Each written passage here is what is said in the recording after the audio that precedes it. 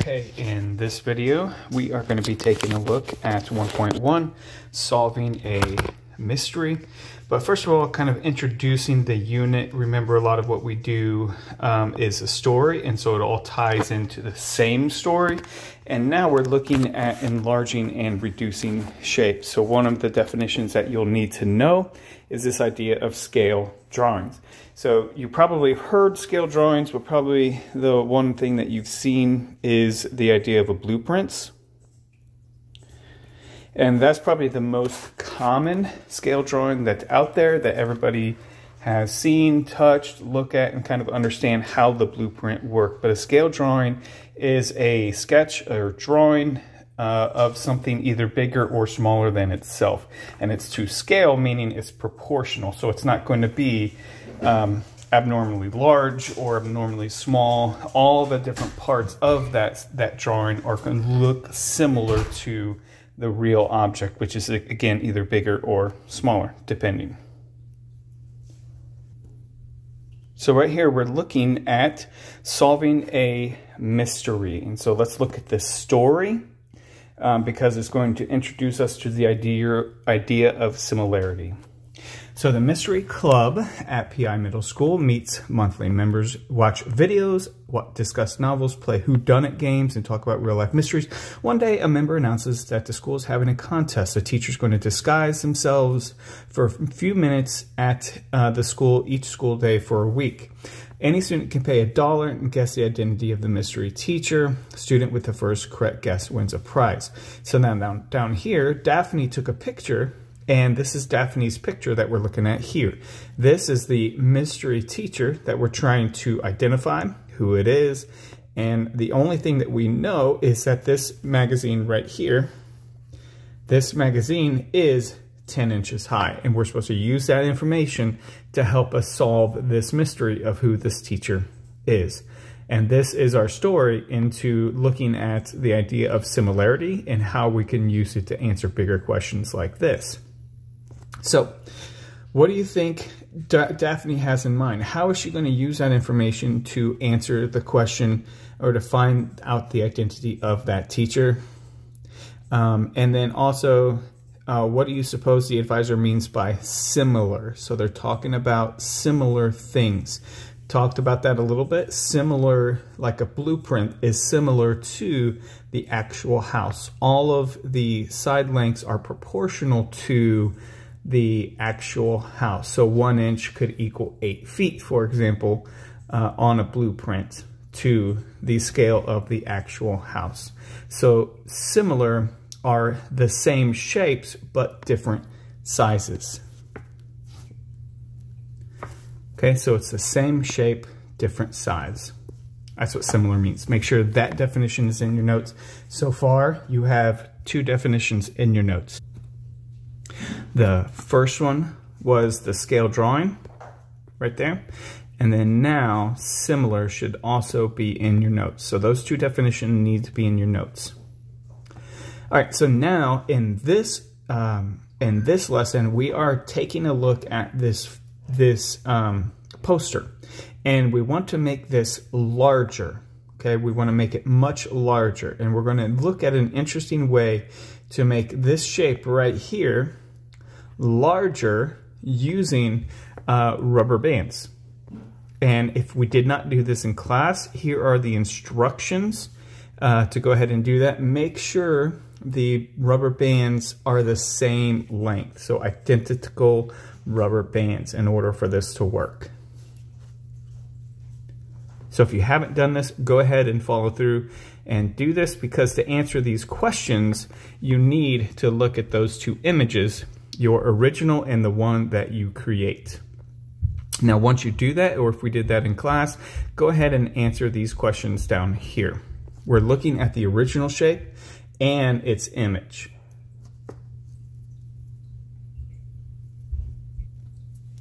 And so looking at your 2 images, they should look something like this, where you had your anchor point back here somewhere, and then we're answering some of those questions about these 2 images, where this right here, this would be your original, and that would be the image of the image whatever you want to call that, right? So image number 2. And it should be bigger than the first one if you did the activity correctly. So now let's take a look at answering some of these questions. Describe how the original figure, that's the smaller one, and the image are alike and how they are different. So number 1, the general shapes. Well, the general shapes are the same.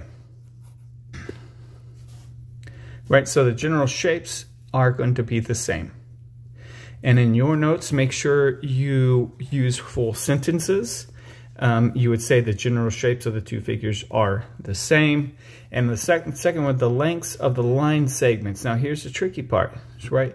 The second one, or the image, is larger. And actually the image is 2 times, if you did it correctly, should be 2 times as big. So we'll say the side lengths are 2 times larger. Right, so the image side lengths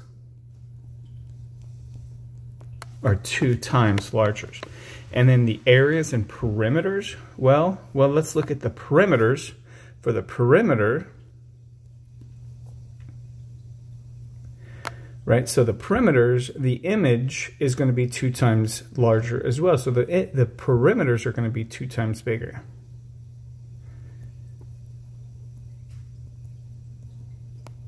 But the area is going to be different. The area is not going to be 2 times larger. It is bigger, but we're going to talk about that later, looking at the areas. But right now, just know that the area of the second shape is going to be the area of the second shape is going to be more than the area of the original. So this one here is going to have a larger area. Then if you look at the rest of the questions here, the angles and the hats and the bodies, looking at the angles, we are looking at these. So like this angle and that angle, this angle and that angle, this angle and that angle. So angles that would be similar to each other, right? So these 2 angles should be similar to each other. And in fact, the angles don't change. The angles are all the same, regardless of how big or small you make the images, the angles are all going to be the same. And then the distance of corresponding points on each figure from point P, that would be this distance,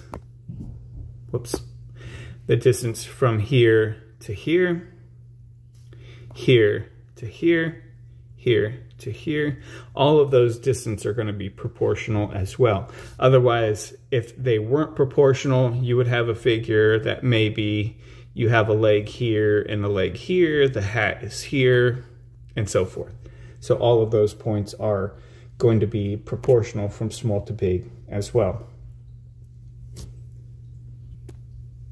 And then on part B, it asks you to do another image and comparing general shapes, lengths, areas, perimeters to see if the same thing happens. See if it's just that image that we used was unique in that respect, or if it's for any image. And then would your comparisons in part 1 change if the location of P? Oh, so the location of P, that's your pivot point. I'm sorry, so that is this point back here. So think about, this is your pivot point. So think about if I moved it down here. So go ahead and try it. Change your pivot point here, or move it closer, or move it further away. Try different things to see what your shape is going to look like. And if you did that correctly, no matter where you put P, it's not going to change the size or the shape.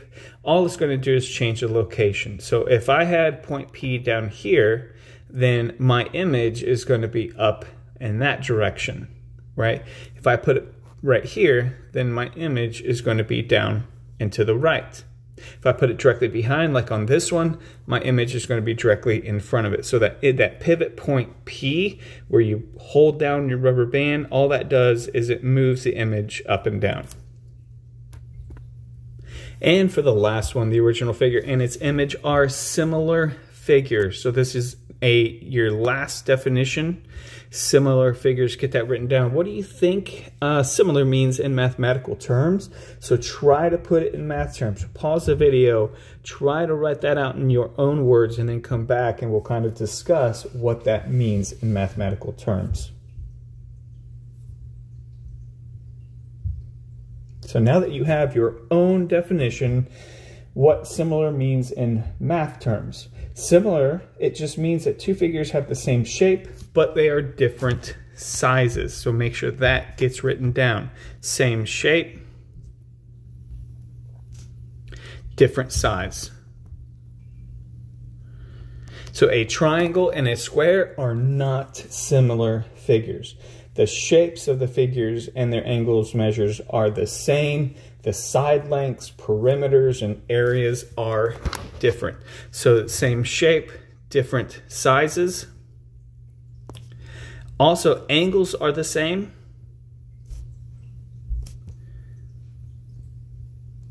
But when you look at side length, perimeter, and area, they are all different. And they're bigger or smaller depending on if your image is bigger or smaller than the original. Okay, so that's what's going to be different. And then we talked about the same, that you're going to have the same shapes, same angles, different perimeter, side lengths, and area. Okay, that is it. Pretty short video for introducing the idea of similarity, and we're trying to solve this mystery of who is that teacher.